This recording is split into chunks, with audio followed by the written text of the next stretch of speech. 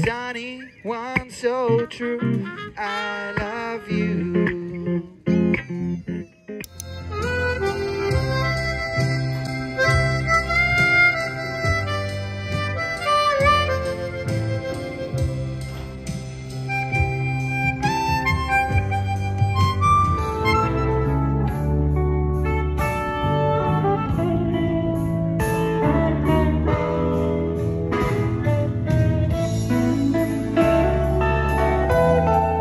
Something a little niche that you can try if you are even a little bit into cryptocurrencies is to also let people tip you in crypto.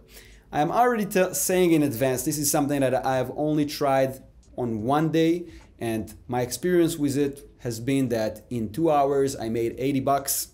It's not amazing, but it's definitely more than the average of cash.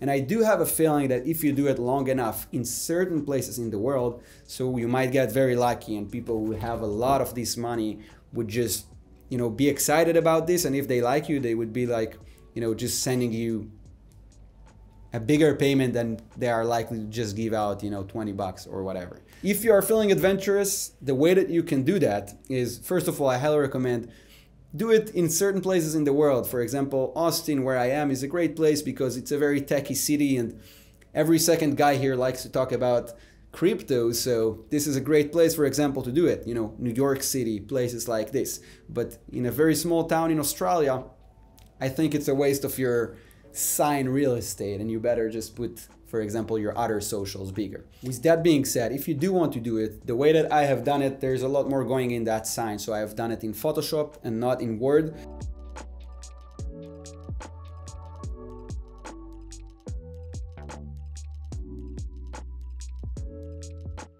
You can do it, however, also in something like Canva, for example, which is a much simpler version that you can find online of Photoshop. And the way to do it is you can download an app that gives you a crypto wallet, for example, Exodus. This is a free app that you can get on the app stores.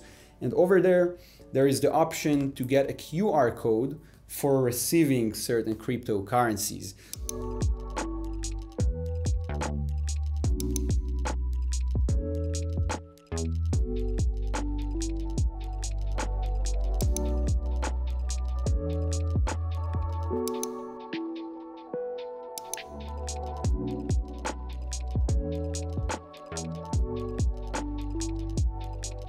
So for example, I just went for 4 of the biggest of the top 10 cryptocurrencies in terms of how much of those there are in the world. So it's just a lot more likely that the person who would go there would have one of those. This is Bitcoin, Ethereum, Solana, and Cardano. And once you have the QR code, you can just copy and paste it right here. And I also highly recommend also copying those fancy logos. These are specifically the logos that they have on the Exodus app.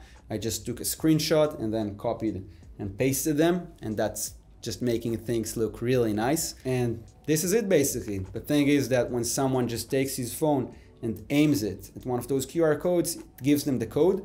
But then when you see someone does that, you just gotta make sure to tell them that it doesn't open a certain app or something, it just gives them the code and they need to copy and paste that code to whichever wallet or app that they use to handle this money. So it's not as straightforward as I would have wished right now, but if there would be a much better solution, I would definitely let you know and make an update to this video.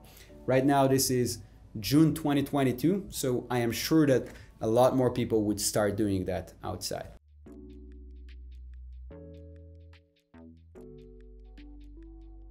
And then when you go out and print that, so I highly recommend, don't print it on an A4 on a smaller paper or an 8x11 if you're American, but print it on an A3. And this is called tabloid or 11x17 in America. And this is much bigger because your sign really means nothing unless people can very easily see it. So I also highly recommend, don't put it on the floor or somewhere where people barely see it. But if you actually want people to see it, so put it somewhere where they can immediately see it in a glance. For example, a great spot is right on the microphone stand if you're using a microphone stand, Or also something else that you can do is if there's a wall right behind you, so you can also just put it up on the wall with one of these, just dual-sided paper that gets you covered for most situations.